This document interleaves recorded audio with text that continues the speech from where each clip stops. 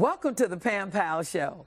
Call your neighbors, call your friends, and tell them to tune in because the Pam Powell Show is on again. And guess what? Y'all got the hat on, HAT, having it all together. And when you watch the Pam Powell Show, I tell you, we put it all together here. In fact, today, I am so fired up. Welcome to the Pam Powell Show.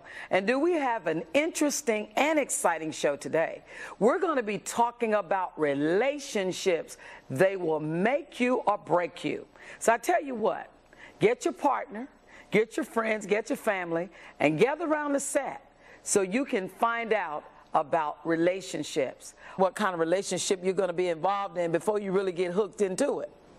Well, basically, I think that you should determine the type of relationship that you get in is because you don't want to get into the wrong relationship because it can be very detrimental to your personality, who you are, your self-esteem, and things like that.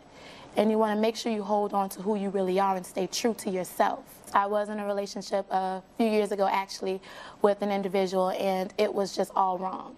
It's funny you say that. We ended up in a divorce, Pam. No, wait. Hold up. Stop the cameras. Okay. You're telling me that you got 3 kids, you're married, and when you found out you had cancer, your husband, you all got a divorce? Oh, my goodness. Let's welcome to the show Rose Royce Powell. This is a friend of none other than Angel over there. What would you say that we as individuals should learn from our pets?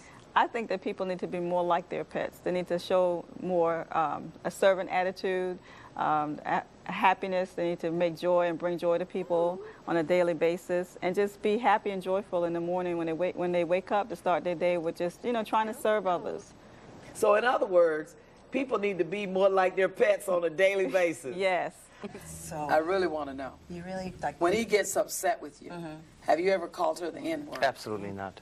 Never? Wouldn't even cross my mind. So what would you say as a whole? I mean, we need to be able to just say, bottom line. Stop hating. Stop hating. You know what?